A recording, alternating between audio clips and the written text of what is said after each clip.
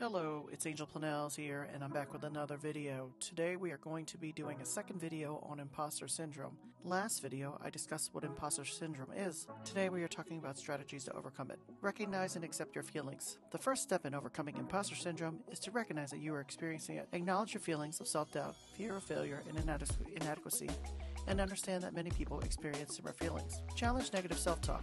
Imposter syndrome often involves negative self-talk and thoughts. Challenge these thoughts by asking yourself if they are accurate, realistic, and helpful. Reframe negative thoughts into positive ones. Focus on your accomplishments. Make a list of your accomplishments and review them when you are feeling self-doubt. Recognize your strengths and talents, and celebrate your successes. Share your feelings with others. Imposter syndrome can make you feel isolated and alone. Share your feelings with trusted friends and families and colleagues who can provide support, encouragement, and perspective. Learn to embrace failure. Failure is a natural part of the learning process. Instead of fearing failure, learn to embrace it as an opportunity for growth and self-development. Thank you for watching.